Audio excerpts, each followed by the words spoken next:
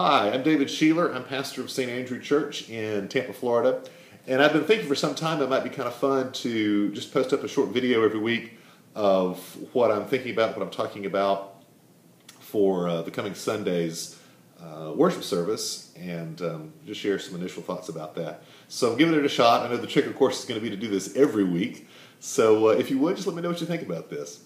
But on Sunday, I'm looking at Mark's Gospel, the 4th chapter, starting with the 26th verse.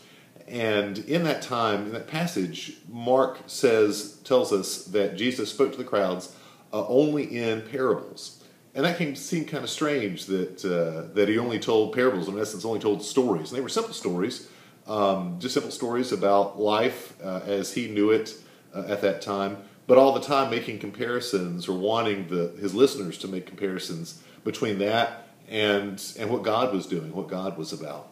So he told in this passage particularly two stories.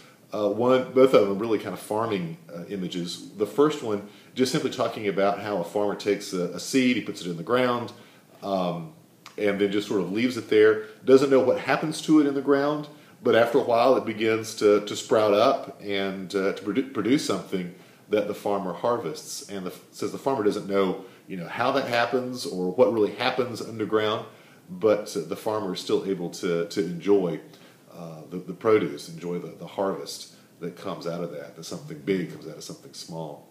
And then he tells a second story kind of similar to that about how you can take a mustard seed, which is a really tiny seed. In fact, it's the smallest of seeds, almost invisible really.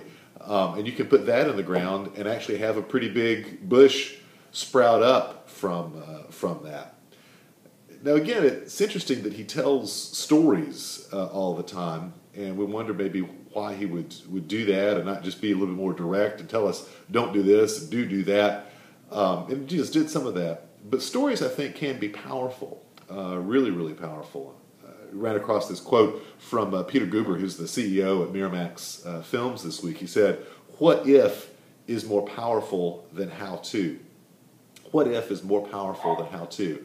And I think, we can be that way a lot of times. We can be told how to do something, but stories instead can open us up to different possibilities and different things in our lives. So it makes me wonder about our stories, the stories that each of us have about our own lives, in particular stories that we've had of times and ways that God has shown up in our lives. And granted, I know a lot of times we think those things are just small things, maybe insignificant things, and maybe not even worth telling, but there are time and again when I hear people's stories about their experience of God in their lives, experience of things that are holy or spiritual, that really are pretty amazing.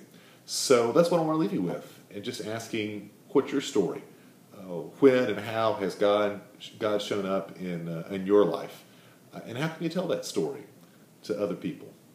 Thanks.